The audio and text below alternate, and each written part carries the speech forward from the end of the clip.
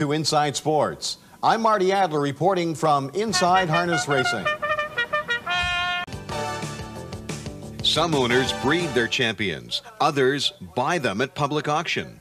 We caught up with Joe Konen at a yearling sale in Michigan, where his Wolverine Acres stable has been a dominant player in local stakes with an almost endless list of champions. Wreck-a-Fella, he paced in 54, he made about $250,000. Crashland, paced in 54, he made $200,000. SF Silver Spoons made $200,000, paced in 54. WA Moxie had a record of 54, made $150,000. Darwin, $300,000. Jeff's Playboy, $350,000. Jeff's Sister, $235,000. There's not too many people that do it for an investment.